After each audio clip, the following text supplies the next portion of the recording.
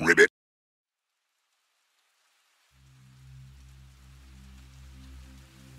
When the FBI arrived, a series of things went through my mind at once about how I had got to this point. My family and what would happen to them. My training and how I got to be at this point. My network in Russia and beyond, especially the key sources I had used. My relationship with Christopher Steele. I double, triple-checked myself and what I had written in that dossier. In the hours, days, weeks that followed, in interview after interview with the FBI, I kept checking and rechecking myself. Did I get this wrong?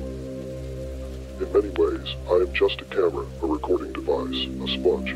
My job is to soak up, seek out, and organize information when asked a question by a client. That is what I did in this case. I was asked a question, and I answered it to the best of my ability. That was an exclusive. A direct quote from primary subsource of Christopher Steele's Dossier, the document that took the world by storm. Its origins can be traced back to 2015, and more specifically, Fusion GPS, a commercial research and strategic intelligence firm based in Washington, D.C. The company was co-founded in 2011 by Glenn Simpson, Peter Frisch, and Thomas Catan, all three former Wall Street Journal journalists. Based in the nation's capital, some of their work has been political. A 2012 Wall Street Journal op-ed revealed that Fusion GPS worked for the Democrats. Their job was to complete opposition research on Mitt Romney. Fusion GPS would later be engaged in the early 2016 cycle. The role this time was to provide research on multiple candidates in the Republican presidential primary. In spring 2016, when Trump had emerged as the likely Republican candidate, the Washington Free Beacon stopped funding investigations into Trump. However, the investigations did not stop. From April 2016 through October 2016, Seattle-based law firm Perkins Coie retained Fusion GPS in order to continue opposition research on Trump. This was on behalf of the 2016 Hillary Clinton presidential campaign and the Democratic National Committee. People denied that the campaign or the DNC knew the details of Fusion GPS's work. In June 2016, Fusion GPS commissioned former British intelligence officer Christopher Steele. He was a retired MI6 officer with considerable expertise on Russian matters. They wanted him to use his contacts in Moscow to find out what he could about Trump's connections to the Russian movement. This investigation and later documents would go to be known as the Steele Dossier. This is the version of the reports that would go on to become infamous worldwide. Although it was titled the Steele Dossier, much of the raw intelligence came from another source, a sub-source. And, for the first time ever, we will tell their story. I am officially running for President of the United States, and we are going to make our country great again. Donald Trump on the stump looking certain to be the Republican nominee, but he had enemies, opponents curious about Russia.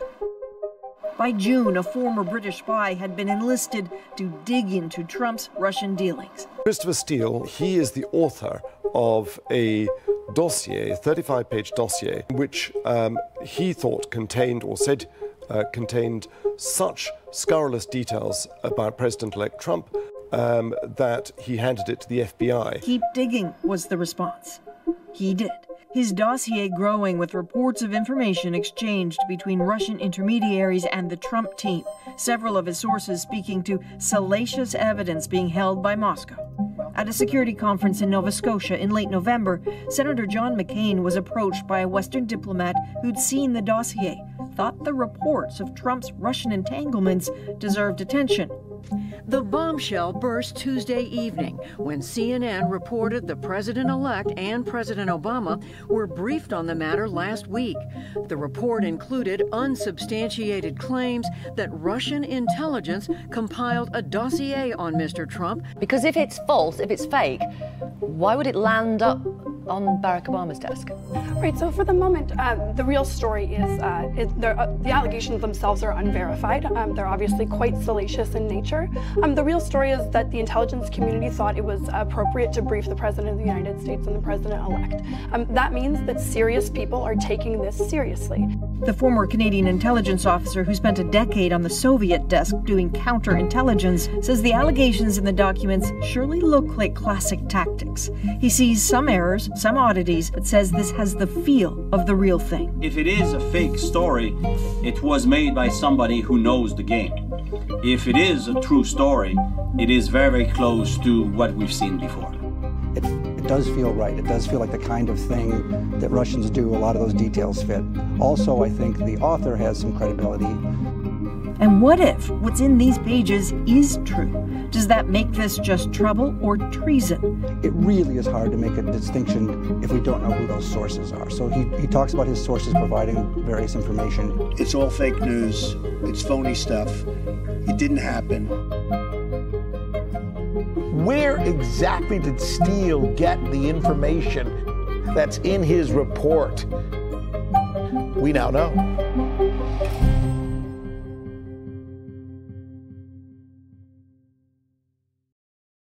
My colleagues have spoken to have said Christopher Steele is a serious player. You know, he was a respected intelligence officer.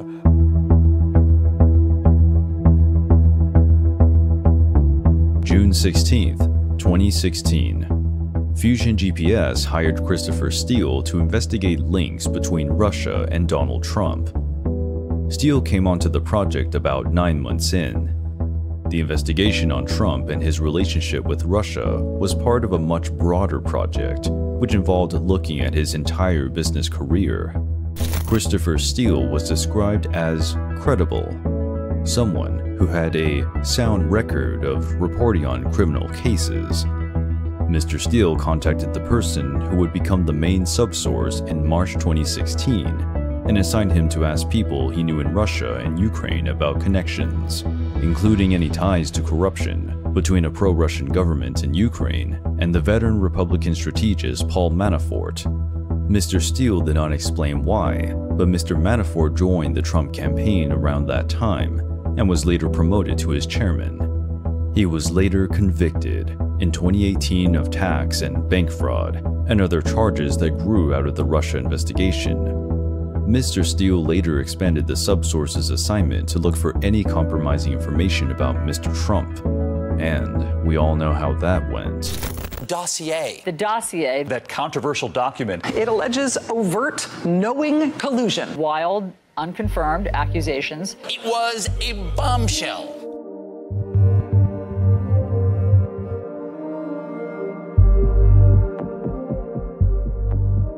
Amongst the many revelations, the Steele dossier alleged that the Kremlin had been cultivating Trump for at least 5 years.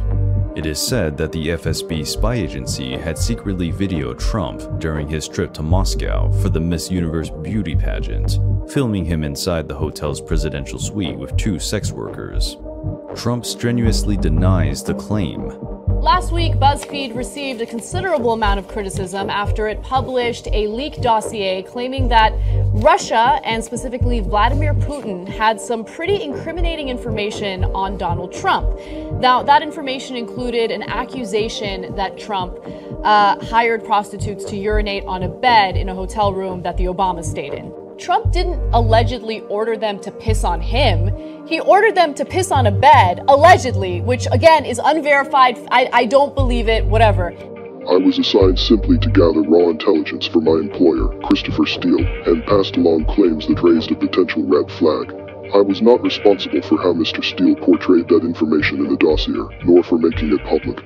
I met with several people, who I won't identify for security reasons, in Moscow and St. Petersburg. I would casually steer the conversation towards whether they had heard anything compromising about Mr. Trump. One of them first mentioned the rumor about the tape. The contact told me Mr. Trump was well known in Russia. The second contact also independently brought up a compromising video of Mr. Trump of a sexual nature that may have been covertly filmed at the Ritz-Carlton. That person did not mention urination. I went to the Ritz-Carlton and chatted up a manager about rumors regarding celebrity visitors. The manager made a vague comment that security officials had covertly wired the hotel to gather compromising materials about important guests. I circled around it, enough for them to say, look, yeah, there is a funny thing. There be a tape of Mr. Trump, might be sexual, but things that happen at Ritz-Carlton stay at Ritz-Carlton. Even raw intelligence from credible sources, I take it with a grain of salt, who knows. What if it's not particularly accurate? Is it just a rumor or is there more to it? The salacious material in the dossier formed a small part of a 35-page document. The allegation would be amusing were it not for the fact that any covert FSB recording might be used for blackmail purposes. Despite its outlandish assertions and partisan provenance, Steele's work product somehow became a roadmap for Democratic leaders, media outlets, and, most egregiously, intelligence officials carrying out the Russia investigation. In January 2017, shortly after BuzzFeed had published the Steele dossier, and the tape rumor became lodged in American political discourse and pop culture, the primary subsource was contacted by the FBI for an interview. The FBI had approached the subsource as it vetted the dossier's claims. The subsource agreed to tell investigators what they knew. This ranged from questions about his work relationship with Steele to his opinions on the accuracy of the dossier. The subsource asked for an important condition in return. They asked that the FBI keep their identities secret so that they could protect themselves, their livelihood, their sources, and their family and friends in Russia. The FBI agreed, which meant the subsource cooperated fully with the Intelligence Committee. As the world argued over the legitimacy of the dossier, the subsource remained outside of the media spotlight. For 3.5 years, the subsource continued to work in their field. There were numerous investigations and interviews into Trump-Russia ties. However, those who knew the subsource's identity felt it was important to keep it secret. After all, outing the subsource could put their life at risk. But of course, the Republican Party didn't give a damn.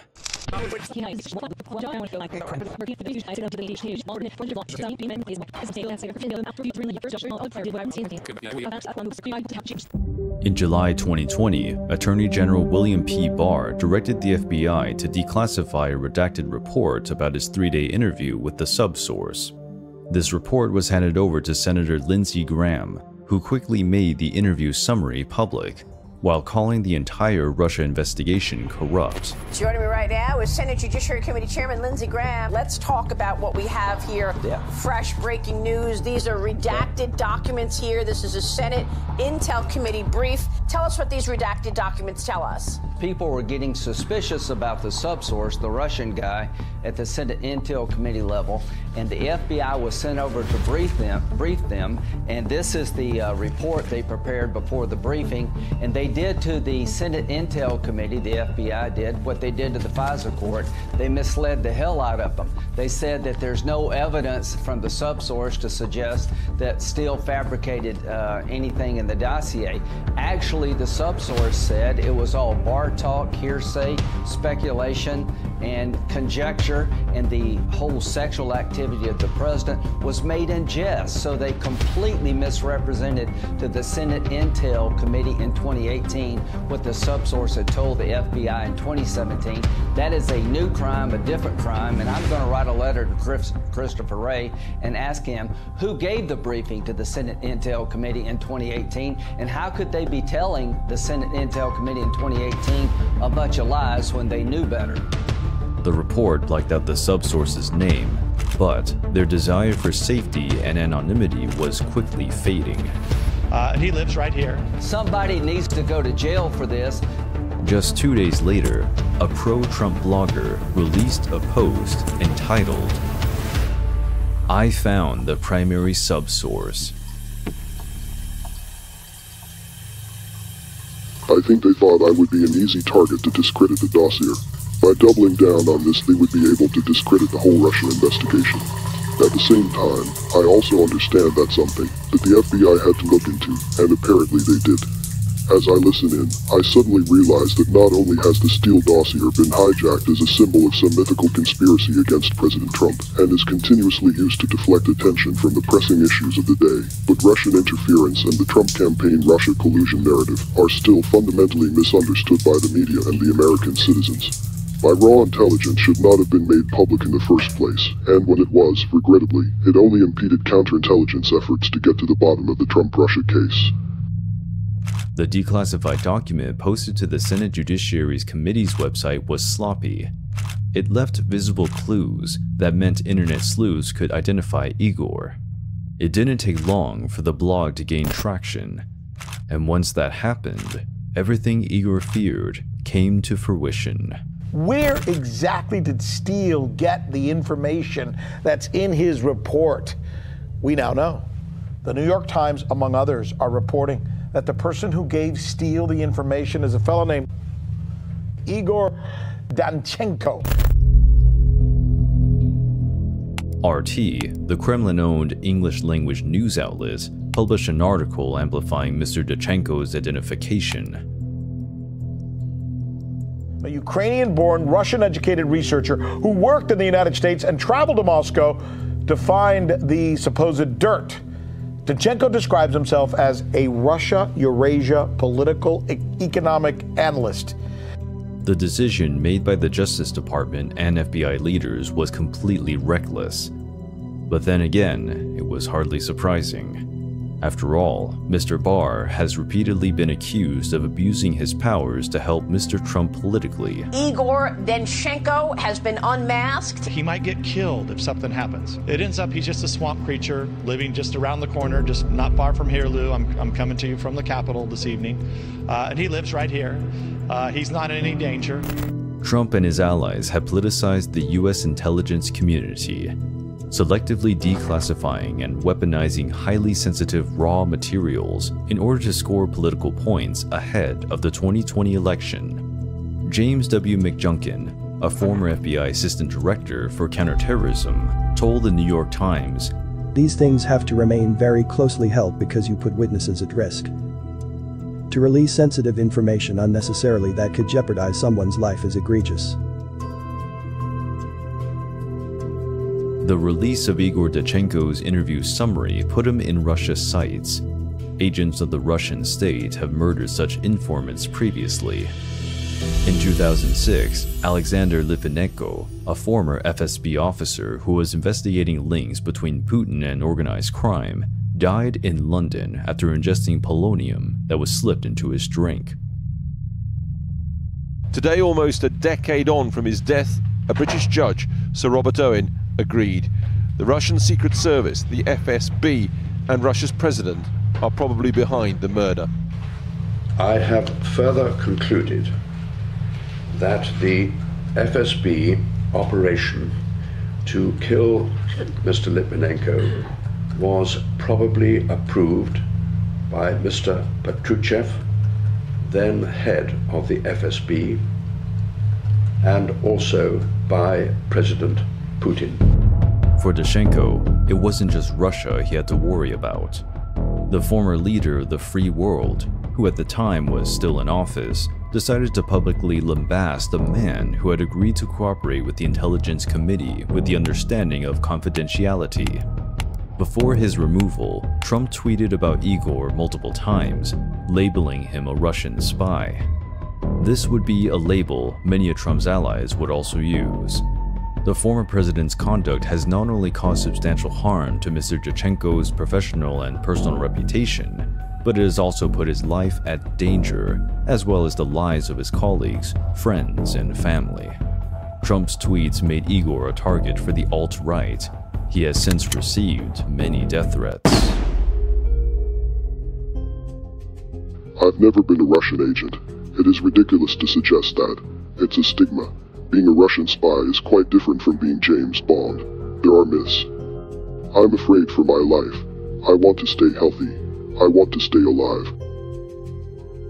After Mr. Danchenko's lawyer, Mark Schammel, sent letters to Mr. Graham and the Republicans, demanding that they stop calling his client a Russian agent, Mr. Graham denied that he had made false statements.